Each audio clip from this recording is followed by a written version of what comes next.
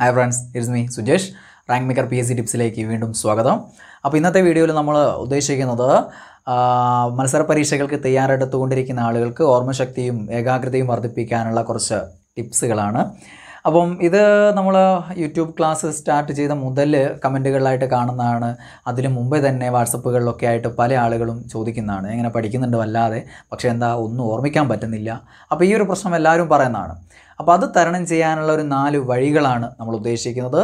അതിൽ ഓർമ്മശക്തി വർദ്ധിപ്പിക്കാനും അതേപോലെ ഏകാഗ്രത വർദ്ധിപ്പിക്കാനും കൂടെയുള്ള നിങ്ങൾക്ക് പ്രാവർത്തികമാക്കാൻ പറ്റുന്ന രീതിയിലുള്ള 4 ടിപ്സാണ്.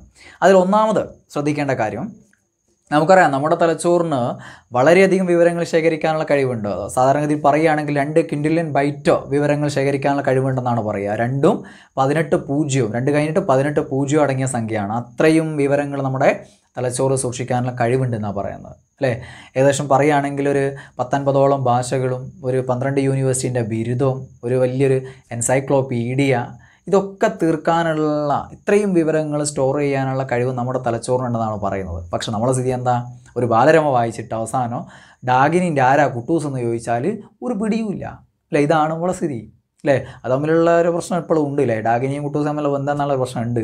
അതടക്കട്ടെ. അങ്ങനെയാണെങ്കിൽ ലുട്ടാപ്പിൻ്റെ കാര്യം പോലും നമുക്കറിയില്ല, ബാലരമയിലാണോ ബാലമംഗളത്തിലാണോ ഇതുപോലും ഓർമ്മിക്കാൻ നമുക്ക് പറ്റുന്നില്ല എന്നുള്ളതാണ് സ്ഥിതി. ഓക്കെ, അപ്പോൾ അതുകൊണ്ട് നിങ്ങൾ 4 കാര്യങ്ങളാണ് പ്രാവർത്തികമാക്കാൻ പറ്റുന്ന രീതിയിലുള്ള 4 ഇഷ്ടംപോലെ കാര്യങ്ങൾ സൈക്കോളജിസ്റ്റ് പറയുന്നുണ്ട്. അതിൽ നമുക്ക് പ്രാവർത്തികമാക്കാൻ പറ്റുന്ന 4 സിമ്പിളായിട്ടുള്ള കാര്യങ്ങളാണ്. ഒന്നാമത് നിങ്ങൾ ചെയ്യേണ്ട കാര്യം എന്താണെന്ന് വെച്ചാൽ, നമ്മൾ പൊതുവേ ഈ ലോകത്ത് പൊതുവേ 90% ആളുകളും വലങ്കയ്യന്മാരാണെന്ന് പറയുന്നത്. ഒരു 10% ആളുകളെ ഇടങ്കയ്യന്മാരുള്ളൂ. അതിൽ തന്നെ 1% ആംബി ഡെക്സ്ട്രസ് ആണ്. ആംബി ഡെക്സ്ട്രസ് അറിയാലോ, അല്ലേ? ആംഫീബിയൻ, ഉഭയജീവി, കരയിലും വെള്ളത്തിലും, അല്ലേ? യെസ്, ആംബി എന്ന് പറഞ്ഞാൽ 2 എന്നുള്ള അർത്ഥമാണ്. അപ്പോൾ ആംബി ഡെക്സ്ട്രസ് എന്ന് പറഞ്ഞാൽ 2 കൈയും ഒരേപോലെ ഉപയോഗിക്കാൻ പറ്റുന്ന ആളുകളാണ്. അത് ഇംഗ്ലീഷിൻ്റെ ഭാഗത്ത് പരീക്ഷ ചോദിച്ച ചോദ്യമാണ്, PSC. Okay, yes. അപ്പോൾ ആംബി ഡെക്സ്ട്രസ് ആണ്. 1% ആളുകൾ മാത്രമാണ് ആംബി ഡെക്സ്ട്രസ് ആയിട്ടുള്ള ആളുകളുള്ളൂ. അപ്പോൾ കൂടുതൽ ആളുകളും എന്താണ്? വലങ്കയ്യന്മാരാണ്. അപ്പോൾ നിങ്ങൾ എന്ത് ചെയ്യാന്ന് വെച്ചാൽ, നിങ്ങൾ വലങ്കയ്യനാണെങ്കിൽ, അല്ലെങ്കിൽ നേരെ തിരിച്ച് ഇടങ്കയ്യനാണെങ്കിൽ നേരെ തിരിച്ചു. ഓക്കെ, നിങ്ങൾ വലങ്കയ്യനാണെങ്കിൽ നിങ്ങൾ സാധാരണ ചെയ്യുന്ന കാര്യങ്ങളിൽ ഏതെങ്കിലും വളരെ സിമ്പിളായിട്ടുള്ള 1-2 കാര്യങ്ങൾ അത് ഇടങ്കൈ കൊണ്ട് ചെയ്ത് ശീലിക്കുക. ഒന്നുമില്ല, വളരെ സിമ്പിളായിട്ടുള്ള എന്തെങ്കിലും ബട്ടൺ ഇടുന്നതോ അങ്ങനെയുള്ള ഏതെങ്കിലും 1-2 സിമ്പിളായിട്ടുള്ള കാര്യങ്ങൾ മാത്രം ചെയ്താൽ മതി. ഓക്കെ, അല്ലാതെ വലിയ കടുകട്ടി കാര്യങ്ങളൊന്നും ചെയ്യാൻ നിൽക്കണ്ട. പെണ്ണുങ്ങളാണെങ്കിൽ മീൻ മുറിക്കൽ ഇനി ഇടത്തെ കൈ കൊണ്ട് ചെയ്യാനോ, അല്ലെങ്കിൽ ആണുങ്ങൾ ഷേവ് ചെയ്യുന്ന കാര്യമൊന്നും ഇടത് കൈ കൊണ്ട് ചെയ്യാൻ നിൽക്കണ്ട. ഓക്കെ, അതേപോലെ ഇത് പറഞ്ഞിക്കല്ലേ വെച്ചിട്ട് ഇടം കൈ കൊണ്ട് സ്ഥിരം ചെയ്യുന്ന കാര്യമായിട്ട് വലം കൈ കൊണ്ട് ചെയ്യാൻ നിൽക്കണ്ട. ഓക്കെ, അപ്പോൾ വളരെ സിമ്പിളായിട്ടുള്ള ഏതെങ്കിലും കാര്യങ്ങൾ നിങ്ങൾ വലം കൈ കൊണ്ട് ചെയ്യുന്നത് ഇടം കൈ കൊണ്ട് ചെയ്യാൻ. ഇടകയ്യന്മാരാണെങ്കിൽ നേരെ തിരിച്ച് വലത് കൈ കൊണ്ട് ചെയ്ത് ശീലിക്കുക. ഇത് നിങ്ങൾക്ക് നല്ലൊരു ഗുണം ചെയ്യും. കാരണം നമുക്കറിയാം തലച്ചോറിന് 2 ഭാഗങ്ങളുണ്ട്, അല്ലേ? ഇടതുഭാഗം യുക്തിചിന്തയെ സ്വാധീനിക്കുന്നു, അതിനെ സഹായിക്കുന്നു എന്നൊക്കെയാണ് നമ്മൾ പഠിച്ചത്. അതേപോലെ തന്നെ എന്താണ്? വലതുഭാഗം ക്രിയേറ്റിവിറ്റി, സർഗാത്മകതയെ പരിപോഷിപ്പിക്കുന്ന വലതുഭാഗം എന്നൊക്കെ പഠിച്ചിട്ടുണ്ട്. ഇടതു പാർട്ടി വലതു പാർട്ടി എന്നൊക്കെ നമ്മൾ പറയാറില്ലേ? ഇടതു പാർട്ടി യുക്തിചിന്ത, യുക്തിവാദമൊക്കെ. Okay, yes. അപ്പോൾ അങ്ങനെയൊക്കെ പറയുന്നത് കൊണ്ടാണ്. അപ്പോൾ അത് 2നെയും ഉത്തേജിപ്പിക്കാൻ നമുക്ക് സഹായിക്കും എന്നുള്ളതാണ്. അങ്ങനെയാകുമ്പോൾ നമുക്ക് ഓർമ്മശക്തിയൊക്കെ കുറച്ചുകൂടെ വർദ്ധിപ്പിച്ചെടുക്കാൻ സഹായിക്കും എന്നുള്ളതാണ് ശാസ്ത്രജ്ഞർ പറയുന്നത്. അപ്പോൾ അത് ഒന്നാമത്തെ കാര്യം എന്നുള്ളതാണ്. പിന്നെ രണ്ടാമത്തെ കാര്യം എന്താണെന്ന് വെച്ചാൽ, നമുക്കറിയാം ഈ ഓർമ്മിക്കൽ അല്ലെങ്കിൽ ഓർമ്മശക്തി അല്ലെങ്കിൽ മെമ്മറൈസിങ് എന്ന് പറയുന്ന സംഭവം, ആ പ്രക്രിയ ഒരു 50% ഫിസിയോളജിക്കലും ശരീരശാസ്ത്രപരമായതും, ഓക്കെ, തലച്ചോറായിട്ട് ബന്ധപ്പെട്ടതും, ദെൻ 50% സൈക്കോളജിക്കലുമാണ്. ഓക്കെ, അപ്പോൾ നിങ്ങൾക്ക് ഉറപ്പിക്കാവുന്നൊരു കാര്യം ഉണ്ട് അവിടെ. 50% ഫിസിയോളജിക്കൽ, 50% സൈക്കോളജിക്കലാണ്. ഓക്കെ, അപ്പോൾ നിങ്ങളിങ്ങനെ പറഞ്ഞുകൊണ്ടിരിക്കുക, എനിക്ക് തീരെ ഓർമ്മയില്ല കേട്ടോ, പണ്ടത്തെ ഓർമ്മയില്ല, എനിക്കിപ്പോൾ ഇല്ല, ഒരു സാധനം പഠിച്ചൊന്നും ഓർമ്മയിലില്ല, ഞാനെന്താ ചെയ്യേണ്ടത്, നിർത്തുക, ഇങ്ങനെ പറഞ്ഞുകൊണ്ടിരിക്കുകയാണെങ്കിൽ സ്വാഭാവികമായിട്ടും നിങ്ങൾ ഉറപ്പായിട്ടും നിങ്ങളുടെ ഓർമ്മശക്തി കുറയും. ഇത് തെളിയിക്കപ്പെട്ട കാര്യമാണ്, ഞാൻ പറഞ്ഞല്ല. അങ്ങനെയാണ് നിങ്ങൾ വിശ്വസിക്കേണ്ട. ശാസ്ത്രജ്ഞന്മാർ പറഞ്ഞ കാര്യമാണ്, സൈക്കോളജിസ്റ്റ് പറയുന്ന കാര്യമാണ്, പല ശാസ്ത്രജ്ഞരും എഴുതി വെച്ച കാര്യമാണിത്. അപ്പോൾ 50% സൈക്കോളജിക്കൽ ആയതുകൊണ്ട് തന്നെ നിങ്ങൾ നേരെ വിപരീതം ചെയ്താലോ? നിങ്ങൾ പറയുക, എനിക്ക് നല്ല ഓർമ്മയുണ്ട്, എനിക്ക് ഓർമ്മിക്കാൻ പറ്റും, വരുന്ന LDC എനിക്ക് പിടിച്ചെടുക്കാൻ പറ്റും, അല്ലേ? അല്ലെങ്കിൽ LP UP എനിക്ക് നേടിയെടുക്കാൻ പറ്റും, അതിനുള്ള ഓർമ്മശക്തി എനിക്കുണ്ട്, ഞാൻ പഠിക്കുന്ന കാര്യങ്ങൾ അവിടെ തന്നെ ഉണ്ട്, എനിക്കത് പരീക്ഷയിൽ കിട്ടിക്കോളും. അത് ധൈര്യത്തോടെ നിങ്ങൾ സ്ഥിരമായിട്ട് പറയാൻ തുടങ്ങിക്കഴിഞ്ഞാൽ സ്വാഭാവികമായിട്ടും നിങ്ങളുടെ ഓർമ്മശക്തി ഇത്തിരി വർദ്ധിക്കും. നേരെ തിരിച്ച് ചെയ്യുന്ന പോലെ ഇതും സംഭവിക്കും. കാരണം എല്ലാ അവയവങ്ങളും അങ്ങനെ തന്നെ, നമ്മുടെ ശരീരത്തിൽ എല്ലാ ഭാഗങ്ങളും അങ്ങനെ തന്നെയാണ്. ഉപയോഗിക്കുന്നതിനനുസരിച്ച് അതിന് എന്ത് കൂടും? പ്രവർത്തനശേഷിയും കരുത്തും അതിനുള്ള കഴിവും കൂടി വരും.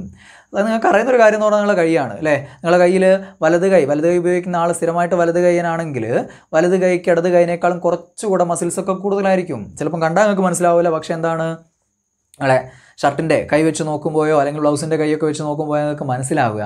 അതിൻ്റെ ഉള്ളിൽ കൂടെ കൈ കയറ്റുമ്പോൾ നിങ്ങൾക്ക് മനസ്സിലാവും സംഭവം എന്താണ്, ചെറിയൊരു വ്യത്യാസമുണ്ട്. ഓക്കെ, അപ്പോൾ അത് സ്വാഭാവികമായിട്ട് അങ്ങനെയാണ്. എന്തോ നിങ്ങൾ ഉപയോഗിക്കുന്നതിനനുസരിച്ച് അതിൻ്റെ കഴിവ് കൂടി വരും. തലച്ചോറ് അങ്ങനെ തന്നെയാണ്. കുറേ കാലം നിങ്ങളൊന്നും പഠിക്കാതെ ഉപയോഗിക്കാതെ വെറുതെ ഇട്ട തലച്ചോറാണെങ്കിൽ പിന്നെ നിങ്ങളൊരു സുപ്രഭാതത്തിൽ PSC ഒക്കെ പഠിച്ച് തുടങ്ങുമ്പോൾ ചിലപ്പോൾ എല്ലാം ഓർമ്മയിലുണ്ടാവില്ല. സ്വാഭാവികമാണ്. അപ്പോൾ അതിനെ ഉപയോഗിച്ച് തന്നെ ശരിയായി വരണം. അപ്പോൾ അതുകൊണ്ട് ആ രീതിയിൽ ചെയ്യുക. പിന്നെ ഒരു കാര്യമുണ്ട്, സൈക്കോളജിയിൽ എന്ത് കാര്യമായാലും നമ്മളൊരു 21 ദിവസം മിനിമം എങ്ങനെയെങ്കിലും കടിച്ച് പിടിച്ച് ചെയ്താൽ അത് നമ്മളുടെ ശീലത്തിൻ്റെ ഭാഗം അങ്ങായിക്കോളും. മിനിമം ഒരു 21 ദിവസമെങ്കിലും നടപ്പിലാക്കാൻ നിങ്ങൾ ശ്രമിക്കണം എന്നുള്ളതാണ്. ഓക്കെ, അപ്പോൾ 2 കാര്യങ്ങളായി. ഇനി മൂന്നാമത്തെ കാര്യം, പ്രത്യേകിച്ച് നിങ്ങളുടെ കോൺസെൻട്രേഷൻ, ശ്രദ്ധ അല്ലേ, പഠനത്തിലാണെങ്കിൽ അതിലുള്ള ശ്രദ്ധ വർദ്ധിപ്പിക്കാൻ വേണ്ടിയിട്ടുള്ള കാര്യങ്ങളാണ്. ദെൻ മൂന്നാമത്തെ ടിപ്സ് എന്ന് പറയുന്നത്, മൂന്നാമത് നിങ്ങൾ ചെയ്യേണ്ട കാര്യം ഇതാണ്. വളരെ സിമ്പിളാണ്. 100 1, 99 2, 98 3, 97 4 ഇതിങ്ങനെ ചെയ്തുകൊണ്ടിരിക്കുക. അതായത് 100 തുടങ്ങിയിട്ട് ഈ സൈഡ് 0-ലെത്തണം, ആ സൈഡ് 1 തുടങ്ങിയിട്ട് 100-ലെത്തണം. അതുവരെ കൊണ്ടുപോകാൻ പറ്റണം. ഇത് സ്പീഡിൽ തീർക്കുക എന്നുള്ളതല്ല കാര്യം കേട്ടോ, സ്പീഡ് കൂടുതലല്ല. ഇത് ഒരിക്കലും തെറ്റിപ്പോകാതെ അവസാനം വരെ എത്തണം. എവിടെയെങ്കിലും എത്തുമ്പോൾ നിങ്ങൾ ഇടയിൽ തെറ്റിപ്പോയിട്ടുണ്ടെങ്കിൽ വീണ്ടും 100 1, 99 2 ഇങ്ങനെ തുടങ്ങണം. അത് വളരെ സിമ്പിളാണെന്ന് നിങ്ങൾ വിചാരിക്കുക. പക്ഷേ തുടക്കത്തിൽ ഈ രീതിയിൽ പഠനത്തിലൊന്നും ഏകാഗ്രത ഇല്ലാത്ത ആളാണെങ്കിൽ സ്വാഭാവികമായിട്ടും നടക്കില്ല. വളരെ സിമ്പിൾ കാര്യമാണ്, നടക്കില്ല. നിങ്ങൾ സ്പീഡിലൊന്നും ചെയ്യണ്ട. ഓക്കെ, സാവധാനത്തിൽ മതി, അത് പൂർത്തിയാക്കുക എന്നുള്ളതാണ്. ഓക്കെ, പിന്നീട് നിങ്ങൾക്ക് സ്പീഡ് കൂട്ടി കൊണ്ടുവരാം. ഇതിൻ്റെ 2ാം ഘട്ടത്തിൽ നിങ്ങൾ എന്ത് ചെയ്യുക? 100 2, 98 4, 96 6 ഇങ്ങനെ 2 വീതമാക്കിയിട്ട് കൊണ്ടുപോവുക.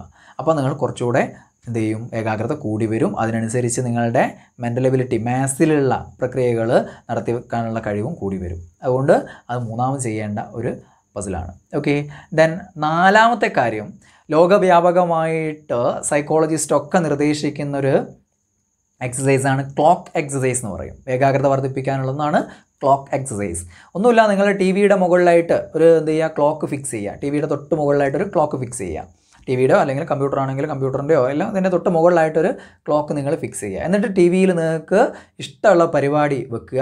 എന്നിട്ട് തൊട്ട് മുകളിലുള്ള ക്ലോക്കിലേക്ക് നോക്കുക. TV-യിലേക്ക് നോക്കുക പോലും ചെയ്യരുത്. ഒരു 5 മിനിറ്റ് TV-യിലേക്ക് നോക്കുക പോലും ചെയ്യാതെ ഫുൾ ടൈം ക്ലോക്കിലേക്ക് നോക്കി നിൽക്കാൻ ശ്രമിക്കുക. നിങ്ങൾ വിചാരിക്കും ഇതും വളരെ സിമ്പിളാണ്, പക്ഷേ തുടക്കത്തിൽ നടക്കില്ല. നിങ്ങളോട് TV-യിൽ നോക്കിപ്പോകും, അല്ലെങ്കിൽ അങ്ങോട്ടോ ഇങ്ങോട്ടോ നോക്കിപ്പോകും. അതൊന്നുമില്ലാതെ 5 മിനിറ്റ് തുടർച്ചയായിട്ട് ക്ലോക്കിലേക്ക് തന്നെ നോക്കി നിൽക്കണം. ഓക്കെ, ഇതും പ്രാവർത്തികമാക്കുക. പിന്നെ ഇത് 2ാം ഘട്ടത്തിൽ കുറച്ചുകൂടെ പ്രവൃത്തികളുടെ എണ്ണം കൂട്ടിയിട്ടൊക്കെ കൊണ്ടുവരാൻ നോക്കുക. ആദ്യം നിങ്ങൾ എന്ത് ചെയ്യുക? ഏതെങ്കിലും ഒരു സൂചിയുടെ ചലനം മാത്രം 5 മിനിറ്റ് നോക്കുക.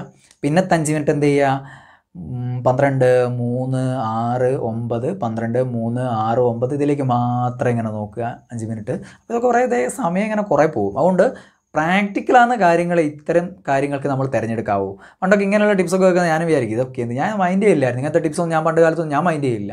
പിന്നീട് പറഞ്ഞു കൊടുക്കാൻ തുടങ്ങിയും കുട്ടികൾ ഉപയോഗിക്കാൻ തുടങ്ങിയും മാറ്റങ്ങളൊക്കെ കണ്ടു തുടങ്ങിയപ്പോഴാണ് ഇങ്ങനെയുള്ള കാര്യങ്ങൾ നമ്മൾ മനസ്സിലാക്കാൻ തുടങ്ങുക. അത് നിങ്ങളും അങ്ങനെ തന്നെയാണ്. ചെയ്ത് കഴിഞ്ഞാൽ നിങ്ങൾക്ക് അതിൻ്റെ എഫക്റ്റ് മനസ്സിലാവുള്ളൂ.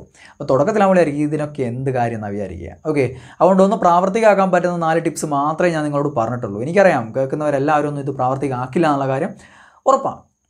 അപ്പോൾ അതുകൊണ്ടാണ് ഞാൻ ഏറ്റവും സിമ്പിളായിട്ടുള്ള 4 ടിപ്സ് മാത്രം ഞാൻ പറഞ്ഞത്. ഇതൊന്ന് പ്രാവർത്തികമാക്കാൻ ശ്രമിക്കുക. ഒരു 21 ദിവസം കടിച്ച് പിടിച്ച് കൊണ്ടുപോകാൻ ശ്രമിക്കുക. ഗുണം ചെയ്തിരിക്കും. ഓക്കെ, അപ്പോൾ ബൈ.